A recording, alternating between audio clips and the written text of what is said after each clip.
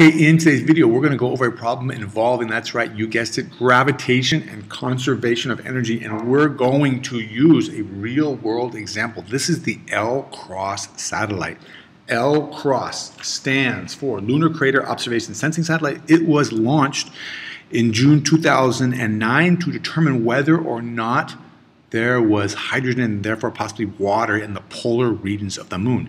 And this is the actual satellite. This is the spent Centaur booster rocket. The spent Centaur booster rocket was allowed to fall and collide with the moon, and it sent up a plume of debris, and then about 4 or 5 minutes later, the LCROSS satellite flew through that plume of debris and analyzed it using all of its onboard sensors to determine that there was approximately 1 or 2% water within that plume.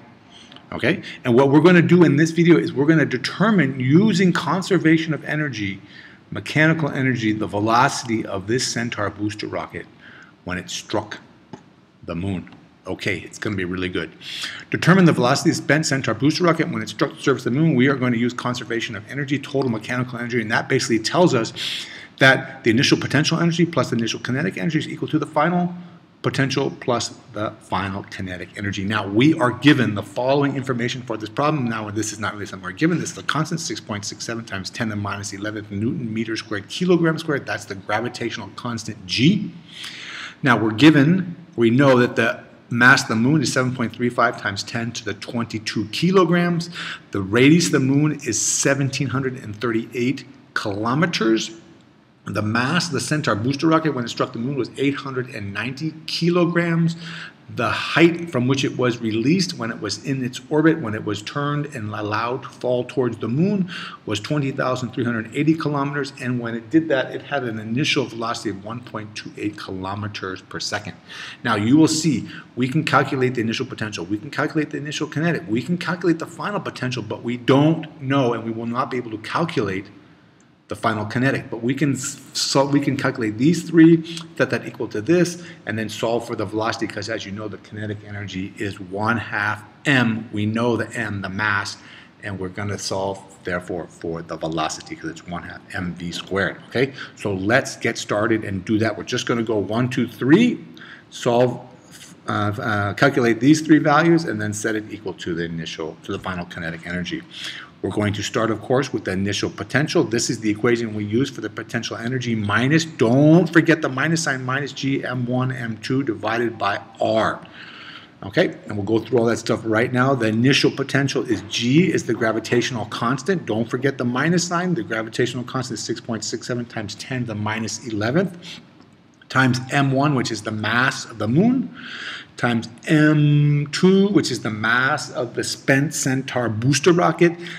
Then that is divided by R. Now, in this case, R, I shouldn't say in this case, in all cases, R is the distance from the center of mass of one object to the center of mass of the other object. In this case, we have to add the radius of the moon plus the height that the object is above the surface of the moon. And that's 1738 plus 20,380 gives us 22,118 kilometers from the center of mass of the moon, the radius of the moon plus the height above the moon's surface, and I multiply that times 10 to the third meters, because this has to be in meters.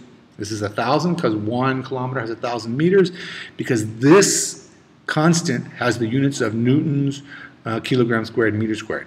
All right, so we have to have that in meters, just like the masses have to be in kilograms. And if you do that math pretty simply, you get that the initial potential energy, don't forget the negative sign, is minus 1.97 times 10 to the 8 joules. Okay, there's the initial potential. Now we're going to get the initial kinetic. The kinetic energy is 1/2 mv squared.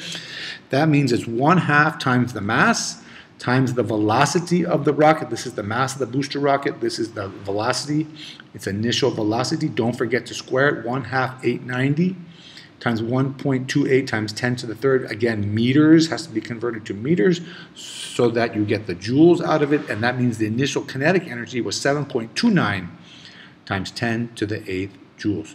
Now we have the initial values. Now we're going to calculate the final potential energy. The final potential energy, we use the same equations. All the values are the same. The mass of the moon, the mass of the rocket, because that's what we're talking about, gravitational constant. But now this time, because we're calculating the potential energy when the Centaur booster rocket, which is spent, strikes the surface of the moon, we just use the radius of the moon. It's not zero. It's not zero. It's actually the distance from the center of the moon out to the rocket, which is now at the surface. So that is the radius of the moon, once again converted into meters. You divide that, multiply and divide, and you get that the final potential energy of the spent Centaur booster rocket is minus 2.51 times 10 to the 9th joules. Okay, now we know the initials, we know the final potential, but we don't know this. So what we're going to do on the next slide is we're going to rearrange this equation to solve for the final kinetic energy, which basically means we're going to subtract the final potential energy from both sides. So now we have the final kinetic energy is equal to the initial values minus the final potential. Don't forget the minus sign. We're going to have a lot of minus signs. We just plug the values in. That means that the final kinetic energy is equal to minus 1.97 times 10 to the 8th joules plus the initial kinetic plus, okay, 7.29 times 10 to the 8th joules. Now this is minus. We have minus. This minus sign is this minus sign, and this is a negative sign because the final potential was minus 2.51 times 10 to the 9th joules. Okay, you add all those up. Don't forget a minus times a minus, or a minus is a plus. Okay, so don't forget your negative signs.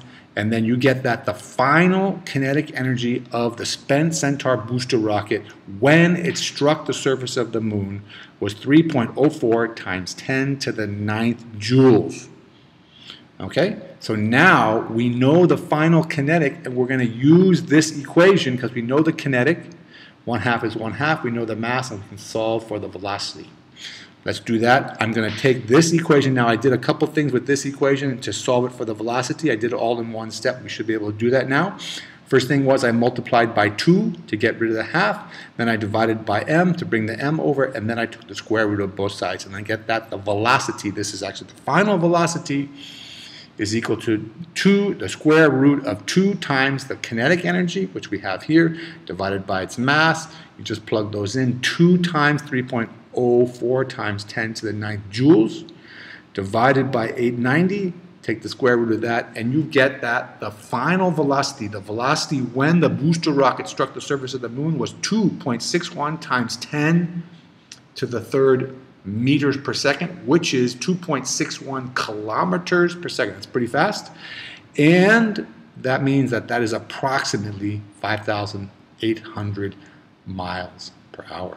Okay, so there you go. That is a real-world problem. I think it's kind of interesting. It's mostly math and just keeping everything straight, but it's a good application of gravitation that we've been talking about, kinetic potential, and conservation of energy. So I hope you found that helpful. If you did, please do all of the following 3 things.